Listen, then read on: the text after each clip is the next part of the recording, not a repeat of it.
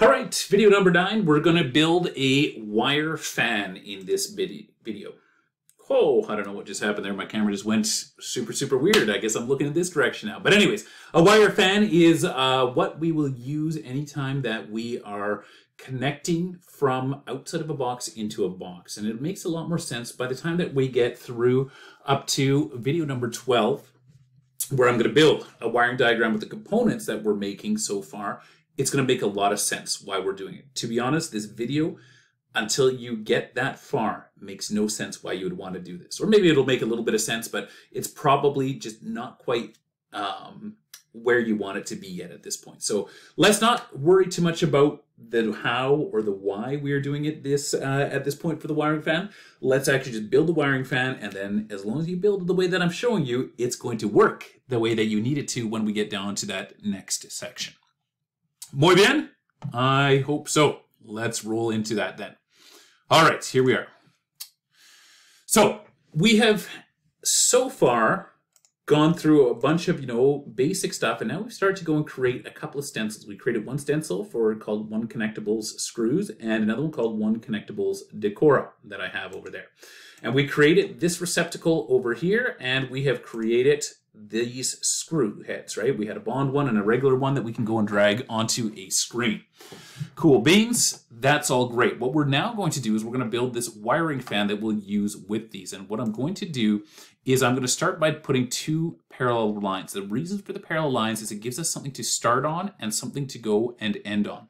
In fact, you don't necessarily need parallel lines. You could just stick one that's going to be horizontal, and you could stick one that's going to be vertical. But what you'll note that I'm doing about both of these lines, and it doesn't matter the length yet, is that I'm centering them above this receptacle so they're about the same width as my receptacle itself is going to go and be. And that's because when we're building wiring diagrams later on, we want these things to be scaled, so they're going to be compact. And it'll make sense, once again, later on. So for now, just do as I say and copy along, and then your diagram will do the same things as mine later on.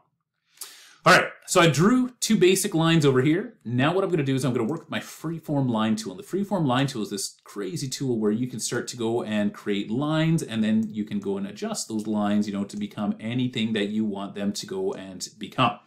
I'm going to delete that one because that's a pretty useless one. And what we're going to do is we're going to draw that from here. What we want to do is we want to create this fan of wires that's going to look something like this. I'm going to draw one up here, and I'm going to take it over, and I'm going to stop it and drop it on that line. Then what I'm going to do is I'm going to let go of it, okay, by clicking anywhere else on the gray grid in the background, or you might not have the gray grid, but I do. By the way, if you're looking for the gray grid, you can go to View, and you can turn on that. That's View up top, turn on that.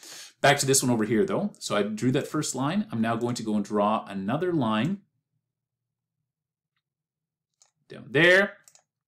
And then I'm going to go and draw a third line through the center over there like that. Okay, these are freehand because we want them to look like actual wiring whips that are going to be entering a box.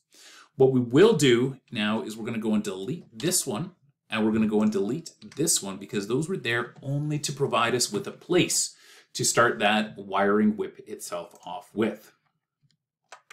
We will take this set of lines now, and we're going to start doing a little bit of formatting to them, basically create some corners off of them. Even though they are already sized to where we want them to be, we want them to have some properties that are hidden. Right now it's a basic line that doesn't show any rounding presets, but what I want is I want all 3 of these to have a rounding preset that's going to be hidden as a background. So just by clicking on them and then hitting very small rounding there, or the 3mm rounding, they've now got rounding that is a property hidden in the back. Okay. We're also going to go and weight these things out.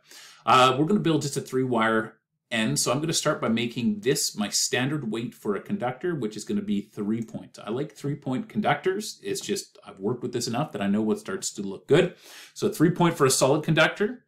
I'm going to go and take this one over here, and I'm going to make this one a weight of 1.5. Oops, sorry, I clicked on there. I was meant to go up here. Make this a weight of 1.5. That's going to become my bond. And I'm going to go and pick a coppery sort of color. Okay, either one of these. I generally err towards the darker one more than anything there, but pick something that's going to go and show up as being coppery. And then this one here, which is going to become my white, I'm going to create that one as 4.5 points. It's a little bit larger, but then same as we did in that previous video, we're going to go to the compounding type, and we are going to go and make this thing a double compound like that. So it looks like it's a white conductor. Perfect. We're partially there. We're going to grab these ones over here. We're just going to go and group them together at this point. So they're all aligned like that. Next thing I'm going to do is I'm going to go and create some labels for these. I do strongly suggest that you put labeling boxes on all of yours, because you are going to run into students who are colorblind at times, or you're going to run into really cheap administration wherever you work that says, we only print in black and white, and all of your pretty pictures are pretty much useless at that point. So put some labels on there, okay? Just don't be an idiot about it, do it. I'm going to go and create this box. I'm going to copy this box. So I'm going to go, oops, sorry, I'm going to select it, go Control C. And the only reason I'm doing a copy paste is because it's, well, faster, but it also means that all of my boxes are going to be the same. Once again, it doesn't really matter how closely you align them, because all we're going to do is we're going to hit that align center, get them all lined up the same, and then I'm going to place these labels over top of my lines like that. So I can see that it's coming out of here, flaring off, going to someplace else. Okay, I'll just realign it because I moved the one a little bit off. Perfect. Next thing we're going to do is we're going to go and take text. Now you could just start typing inside of here, but you'll find out that, you know, it doesn't always wrap very well.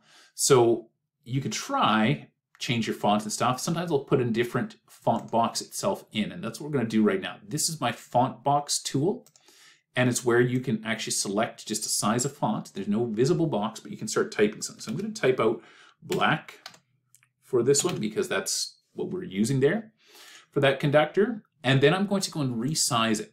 I'm going to take it down to an 8 point. Honestly, it doesn't need to be bigger than that. That's going to be visible for pretty much anything that you do. You can take it down till it's, you know, starts to kind of jump around. Usually what I'll do then is I'll take it and put it inside of this box, make it the same size as this box, sometimes even a little bit longer than that box itself. Place it in there, and then I'm going to change my font as well. There is one really awesome font for drawing. It is called Arial Narrow, because if you take a look at regular Arial and then take a look at Arial Narrow, what it does is it just skinnies it up, and you're going to be looking for space more than anything off of components. So if I take a look at this, I've got this word written in Arial Narrow right now, and I'll select that word, Control C, Control V, I'm just going to copy paste. I'm going to go and take this one, place it in there, and call that one bare. All right, you don't want to call it ground, because it's not always a ground. And then we'll call this one white over there. And at this point, we have got all of these now sized. Last thing that we're going to do is we're going to try and take this thing down as small as possible. So if I take a look at this, I can actually start to shrink it down. Once again, just because we want that space inside of our components, I could shrink it down, or I could extend it out if I want it, but I want to shrink it down and make it about as small as I can possibly fit it inside of something. Okay, last thing that we're going to do now, group that. So select all of them, group the whole thing together, and I'm going to drop connection points onto the ends of these. Okay, so we're going to go up here. I'm holding down Control, and I'm going to drop one right there, and drop one right there. I'm going to drop one right there, and I'm going to drop one right there. And now we have got our wire end set. We'll go and create a new stencil, some more shapes. New stencil metric. We're going to call this one connectables wire ends in a second, but we'll drag that into there. I'm going to go and call this thing 2C plus bond, because it's going to be really hard for you to read that inside of there. I can't read that. Maybe you can read that. No, you can't read that. Nobody can read that. Just call it 2C plus bond, okay? We'll save that stencil, and we'll call this thing 1 connectables wire ends, okay? Done. We have now got our wire fan. It's awesome because now we can drag that onto our sheet over here. And where it's really going to be awesome is because the ends have got those connection points on there. Check this out. Drag a line over there. Oh, there's a bear. We'll take that down to the bond screw. We'll take this one over here. And then we can go back to our pointer tool. Remember this from earlier video. Click once to click onto it. Click a second time.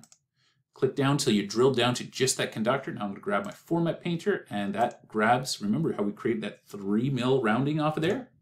And that weight, that one just painted the same as that. This one over here, click on it a bunch of times so it's hard to find the conductor sometimes underneath. Come on. There. I'm gonna have to zoom in a bit more probably. Grab that one, find your format painter, and undo. That was the wrong one. After all that work, I'll just zoom in on this one here. Perfect. Grab that one, format paint, click on that line. Now it's applied the correct rounding, weight, and color. And then this one over here, drill down till we get to that conductor. Perfect. Grab it as a format, paint it to that.